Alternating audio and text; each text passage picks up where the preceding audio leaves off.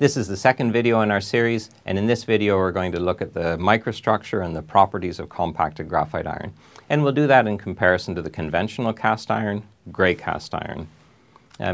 Cast iron is a combination of iron and graphite particles, and the natural shape of the graphite particles is as flakes. And the flakes bring a lot of good things to the casting. Graphite is 5 times better at transferring heat than iron, so we rely on the graphite flakes to transfer the heat from the combustion into the cooling water. The graphite flakes also help with vibration damping. So if I hit the side of this casting, the vibrations try to pass through, but they bounce around on the graphite particles until they finally just dissipate. So very good vibration damping. And the other benefit of the graphite is that as carbon particles come together during solidification, there's a 9% volume expansion.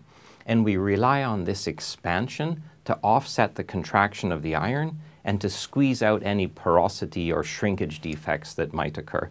So a lot of good things.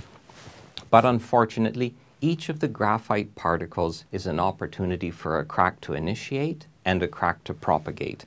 So if we look in this picture, a crack could travel along the surface of this graphite particle, and when it comes to the end, it only has to go through a little bit of iron before it finds neighboring graphite particles and continues to spread.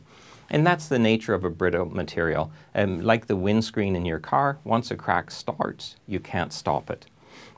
So in compacted graphite iron, we want to keep all of these advantages of the graphite, so we still want elongated and randomly oriented graphite, but we want to make each of the graphite particles shorter and thicker, and most importantly, to have a rounded edge. So I'd like to look at the graphite particles in more detail.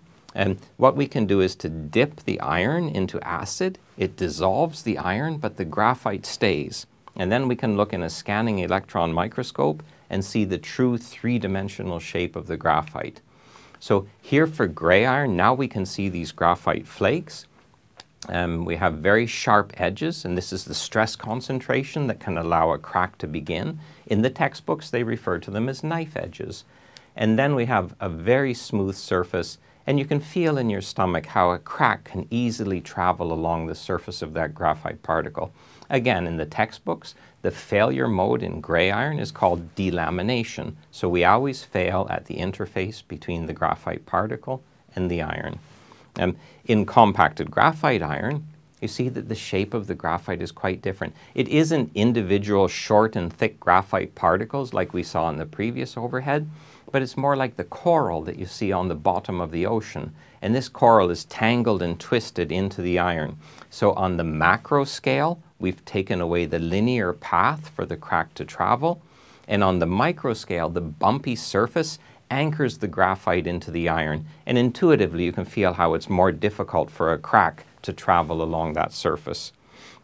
We can go to one higher magnification. We see the very sharp edge of the graphite particle and the smooth surface in gray iron. And when we look at the same magnification for CGI, we see this nice worm with his rounded edge, his bumpy surface, and connected to his neighbors. And it's that connectedness that gives us the good vibration damping and the good heat transfer. So if we look at a simple overview of the mechanical properties, tensile strength, CGI is at least 75% higher. Elastic modulus or stiffness is about 50% higher.